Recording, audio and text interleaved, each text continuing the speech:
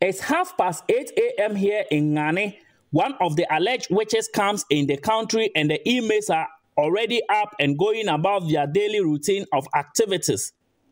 I have come here to interact with these people who have had to live life alone without family or any form of support in their new home. The young and the aged all live here and have to fend for themselves. The look on their faces show hunger, depression, anxiety, fear, and suffering. This 90-year-old blind woman has lived here for over 20 years. On hearing about the presence of the news team, she could not hold her tears because for 2 days she was yet to eat a meal.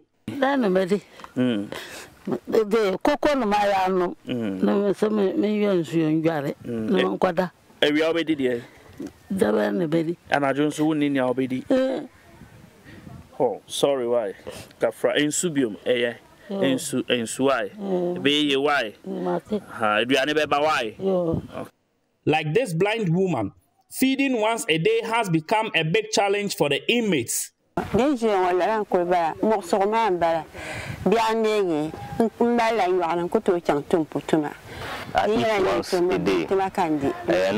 eat around 2 or 3 p.m. And after that, that is all for the day until the next day.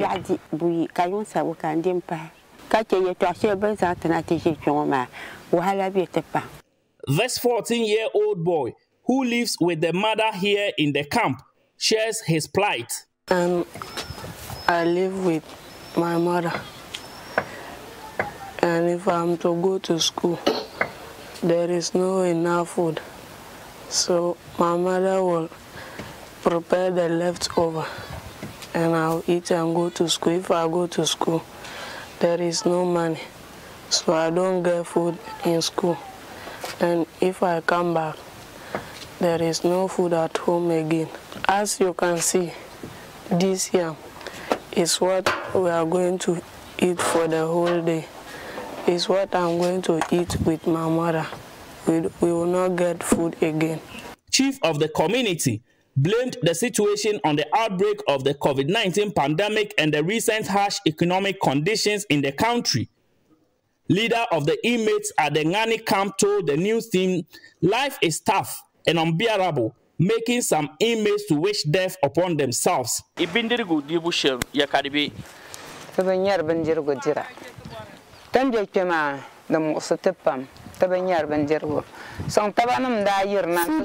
a day is a challenge.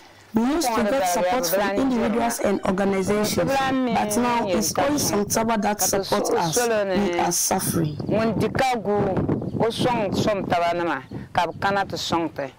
In 2008, government, through the Ministry of Gender, Children and Social Protection, introduced the Livelihood Empowerment Against Poverty (LEAP program to reduce poverty by increasing and smoothing consumption and promoting access to services and opportunities amongst the extremely poor. However, the paltry amount, which has been in arrears for the past 8 months, is not enough to deal with their financial needs in these challenging times. Executive Director at Sontaba, Hajia Lamnatu Adams, whose organization has been supporting the inmates with food items, shares in their plight. No news that living conditions have been very demanding and challenging, especially for all of us, especially for women. And if we want to talk about even women in their diversity, for women who are excluded, it's even more harder. And one of the groups that we work with is the alleged witches. And currently their major challenge is how to feed.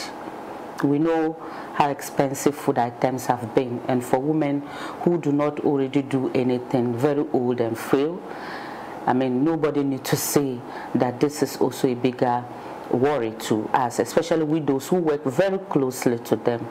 And so my plea is for government to have a quick response towards you know, at least some food aid. I think this is about time for government to again look at how some excluded people are finding it difficult to feed. But beyond government, We're also asking philanthropists, we're asking individuals and institutions to support in any way that they can.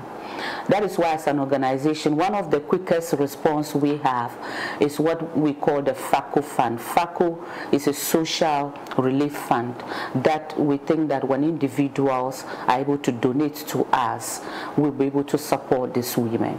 Goal 1 of the United Nations Sustainable Development Goals, which Ghana is a signatory to, envisage to address poverty and the inequalities existing in the society that puts certain social groups into disadvantage.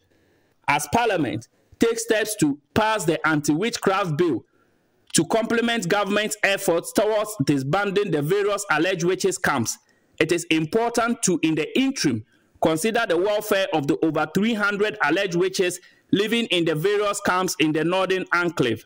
This will require not only government efforts, but also the support of the entirety of the Ghanaian public and even beyond. Christopher Mwako, TV3 News, Gnani Witches Camp, Northern Region.